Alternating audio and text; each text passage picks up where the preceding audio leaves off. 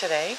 I'd just like to ask everybody out there to like and subscribe, hit that notification bell, and share this video with your family and friends if you like what you're seeing on the channel. That'll help us out immensely, especially being a new channel. I'm still learning a lot, and it's a steep learning curve for someone my age. Anyway, let's get started with the updated tour. Here, I have finally got the house clean enough to show to you, and so I'm just going to do another tour of the tiny house now that it's actually being lived in. The first one I was showing you basically what it looked like as soon as we had finished it. We had it staged, but it wasn't hooked up to any plumbing or didn't have the toilet in it yet. Chris didn't choose that until he got here to Alberta. And a few different things have changed. We did put in the propane instant hot water heater and propane range, so that's what he's ended up using, and he ended up choosing a propane heater as well, so that you've always got heat on if you need to go away, rather than just rely on the little wood stove. And he wired it for baseboard heaters, but they draw too much power if you're on solar, so he didn't do that. So anyway, let's just go inside. We've got two of these, I think they call them fat boys, hooked up to the propane. You can see in there he's got the water going from the pressure tank in the 20-footer. The solar system is in there. That's probably a separate video. I've said before, I've joked that that's all the technical stuff I'm not really interested in. On this side we've sort of got a little patio area in the greenhouse, the barbecue, fire pit. And so let's go inside. You've seen this before, the nice entry door. Chris might actually end up changing that out. He's not that crazy about the side lights in it. So I just had a brainwave. I might end up putting it in my tiny house. Then I won't have to buy an entry door if he decides to get rid of it. This was a really expensive door. It was almost $2,000 and we got it for $500. That's why we used it here. Ordinarily I wouldn't have put such an expensive door in the tiny house. So in the first video you saw this nice mirror, and of course it's kind of hidden because you know you need someplace to put your jacket when you come in, and that's what we do. I mean, this is basically to show you what it's like to actually live in here now. I'll just turn the light on. When we were building it, all my friends that were following along with the pictures kept saying, oh, you don't have enough windows, you need more windows. There's the kitchen window here facing south, and there's a window down at the other end in the bedroom. And of course the light coming from this door. That's one of my biggest pet peeves about tiny houses, is windows everywhere, and where do you put your art, where do you put your TV, where do you put your wall cabinets? To me it's crazy. And of course, again, I'm sure I'm going to get a lot of comments, but anyway, that's just the way I feel, and that's my choice. This is the way I designed it. So I showed you before, we've got this cabinet here sort of as a catch-all. You know, it's got all kinds of stuff, garbage bags, things in it. There's a garbage can that we're actually using for recyclables. I absolutely love having this counter space. I can't say enough about counter space. You know, we make our toast in the morning, or I actually roll out pastry on this big cutting board that I found. I don't like bulky things like this on the counter, but we ran out of saran wrap. I had already bought this. It lasts for years, so keeping it. So that, these things are awesome for plugging in cell phones and everything to charge them. I have done a couple of, you know, I've had pictures of the wood stove. I absolutely love this wood stove. We stick any paper stuff in there and then we just burn it whenever. Got our firewood here, so it's handy. The toaster oven We don't use it very often. I love my toaster oven, but it draws a lot of power. So anyway, this is the shallow, what I call the shallow side of the kitchen. I used the 15-inch deep cabinets on this side, and then on this side I have all the 24-inch deep stuff. So the cabinets go right to the ceiling. I paid a lot more for the little range hood. It's a good one, rather than, you know, the $60 thing that they had in the store. Again, this is an off-grid propane range. I absolutely love it. It bakes scones, and that's how my test for any oven. It bakes scones as well as my commercial oven that I had in my bake shop. Another pet peeve I have is tiny houses with no wall cabinets. Just about makes me lose my mind. There's a light for the sink here, which comes in really handy, and of course there's a light, I always get these wrong, a light, two lights above the stove.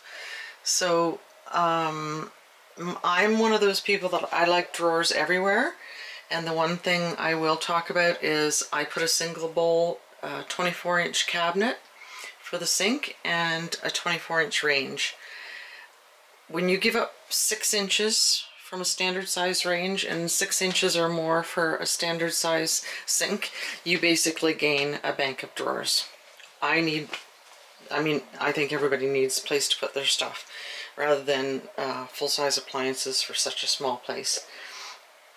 So again, upper cabinets, lots of upper cabinets, because of course you need place to put your dishes and everything, but also your food.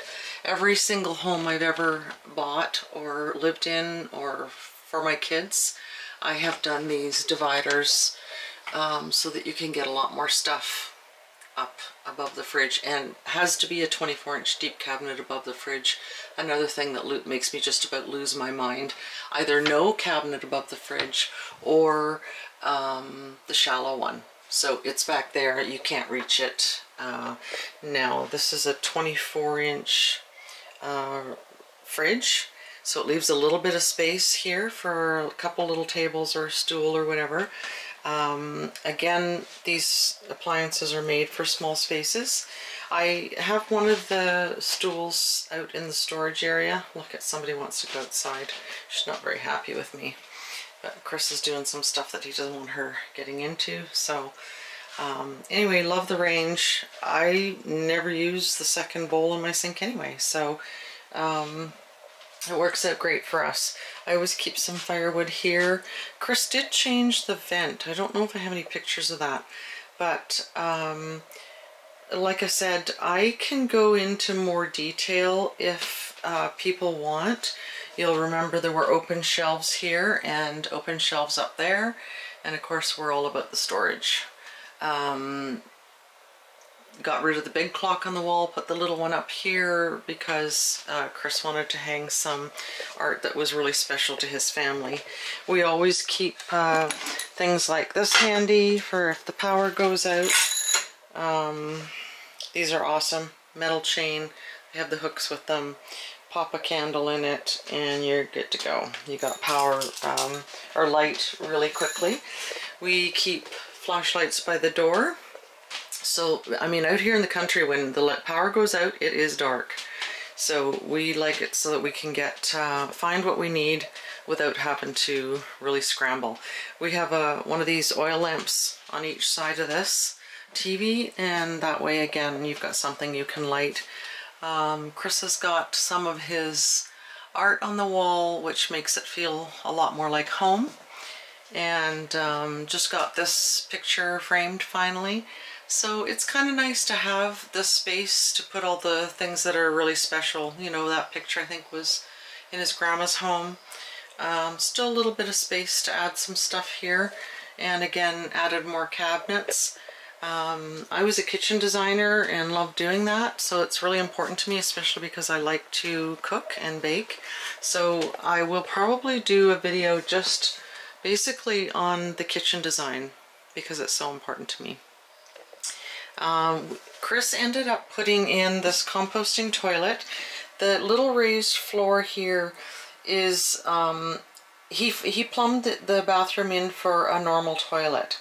And we didn't want to undo that, because if he ever chose to sell this place or somebody wanted to hook up to a grid or a septic system, they have that option. Why would you undo that?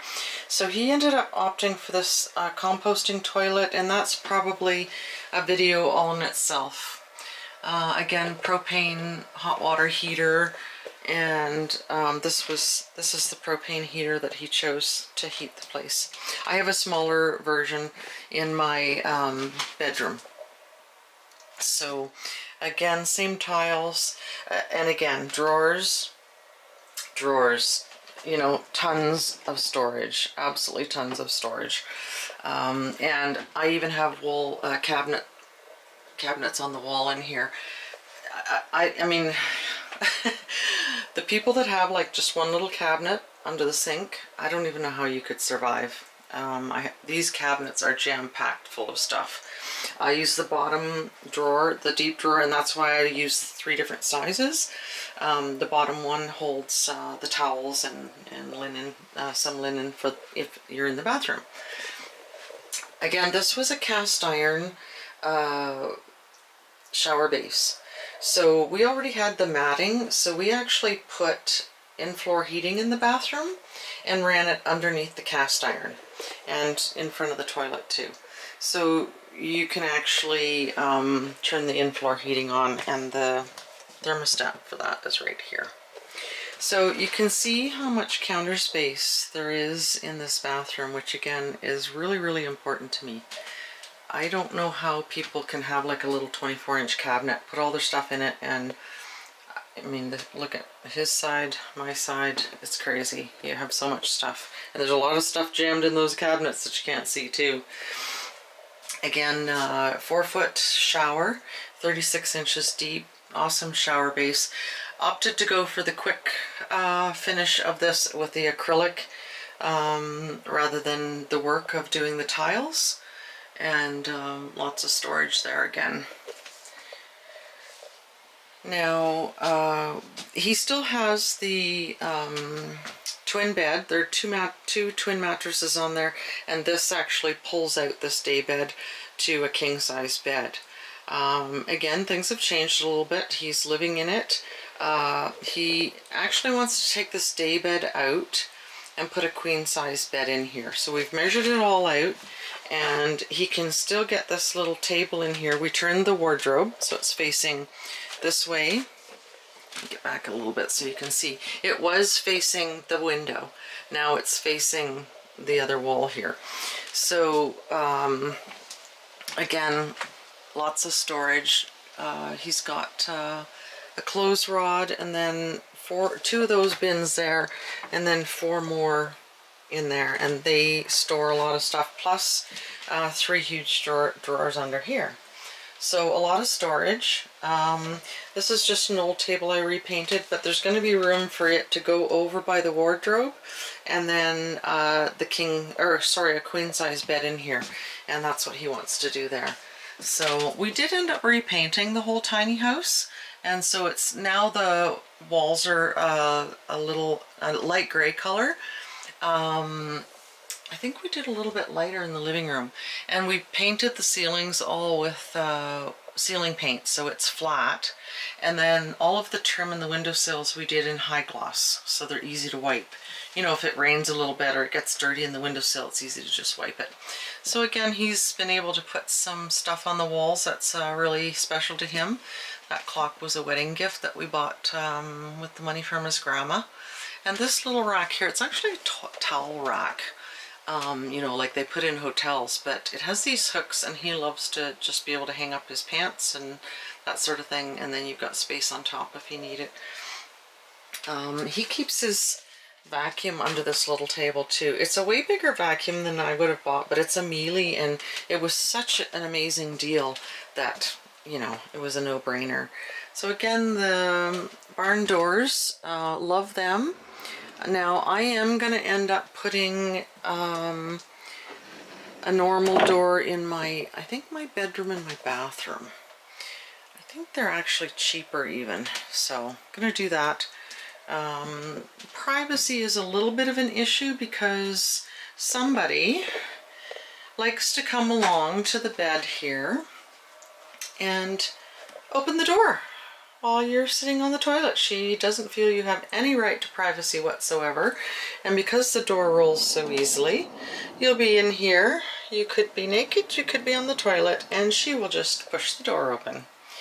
So we're either going to get something to put on here to latch onto the wall, or well, we have to do something. It's ridiculous. I mean, you know, if you've got company and they want to use the bathroom, the dog opens the door. These, I got this one framed for Chris. His dad actually worked on the Avro Arrow, and this was his dad's as well, and has his cards. So yeah, he's had time to now put up some artwork that's really special to him, and I'm looking forward to being able to get some of my stuff on the walls too. Again, I think this is a ridiculous sized TV, but he's happy. All the guys will love it. So, and then like I said, we added these cabinets. You know, it was a problem like putting the printer somewhere. He likes to put his laptop up there. And then of course these cabinets are full to the brim already. So I may end up doing a video just about the appliances, and maybe even one about the kitchen design. I'm more than happy to share the design, the sizes, everything with people if they want it. I'm actually doing the exact same design in mine, except on this side on the shallow side I'm putting 3 30-inch sets of drawers, which is what's in the bathroom, the shallow drawers, and then I'm putting a 72-inch window, so it's going to be, you know, a way bigger window, 6-foot window over top of like 8-foot of cabinets. So a lot of window space, a lot of light coming into the kitchen. And then on the sink and stove side, the 24-inch deep side, these drawers in mine are actually going to be 24 inches instead of 15s. So when you think about it, I'll have an extra 9 inches on this side, another 9 inches here, and then another 9 inches of drawer space, like as far as width. And then of course I'm getting more counter space that way as well. Which, again, when you're baking, you know, if you're rolling out pastries or you're making biscuits or anything like that, the counter space is so important. So I'm really looking forward to having the extra counter space and the extra drawer space, because I do so much cooking and baking. And I might end up doing that for the farmer's market in town. So the extra space is going to be really crucial for me. And I'm actually going to order it pretty quick here because summer's coming and we keep overflow stuff in a cooler. I think I'm going to order my fridge, but I'm going to get the all fridge. Still going to have the 24-inch footprint, but it's all fridge. Things like, you know, you make a cream pie like I did a few days ago, and you have to keep it in the fridge for 4 hours. Well, you can't do that with a tiny fridge like this. So anyway, that's what I'm going to do. So I will have quite a bit more storage space in the kitchen. Again, these are 15s, and I will have 24-inch cabinets there, and there. Plus, I'm a little bit of a lunatic freak when it comes to symmetry. So it will actually be a 24, 24, 24, 24, 24. It makes me very happy. They don't make a 24-inch cabinet to go above the fridge. So I'll just leave it with a 30, and then when you have the gable on the end, you have a little bit of space for either tables like that or a kitchen stool. I usually keep a kitchen stool handy there because when you have the taller cabinets, it's nice to have that handy if you can't reach the top shelves. So that's about it. I hope you enjoyed this updated tour, and if you like what we're doing, like and subscribe, hit the notification bell, and please share this video with your family and friends. That'll help us out a lot. And so that, I think I will probably, a friend of mine asked me about a video on the little wood stove, if I could make coffee on it. So I think I'm going to do that video. I did one, but I'm not too sure about it, so I'll have to review it and see if I'm happy with it. But yeah, I used the coffee percolator on the little wood stove, and I mean, there's no problem, but a friend asked me about it, so I thought that'd be a cute video to make.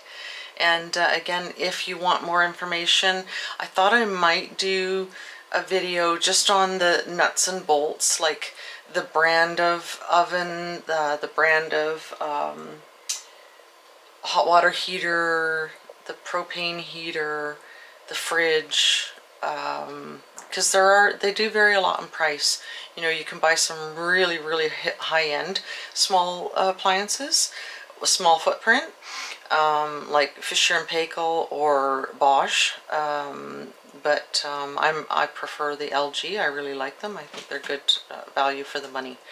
So anyway, I might end up doing a video just on that, and you know, the type of composting toilet that Chris ended up choosing. I don't have all that information written down, and I think a lot of the men tend to want that technical information. So I may write all that down, like what are the BTUs of the heater and all that kind of stuff, the propane, the power usage, that sort of thing.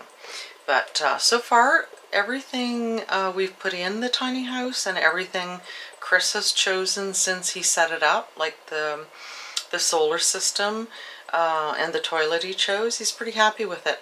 Myself, I think I'm going to hold out, maybe hold my breath, till I get I think it's called a Princess incinerator toilet. It's kind of like, I think it's $5,300 Canadian, which is absolutely absurd. But I'm one of those people, I may end up using a 5-gallon pail and sawdust until I can get what I want. Yeah, so there's the whole composting toilet issue, and whether or not you're ready for that. I'm not sure after using it. I don't clean it out, so Chris does that. So anyway, I might be holding out for the Princess incinerator toilet in mine. I want my bathroom to be a little bit, well, I'm putting a 66-inch tub in, that's one of the things I'm most excited about. So I might hold out for the toilet too. It's absurdly expensive, but that's what I want. That's what I've decided. We'll see if I cave or not. But anyway, like I said, follow along with us, like and subscribe, hit the notification bell, and share this video. And we'll see you next time.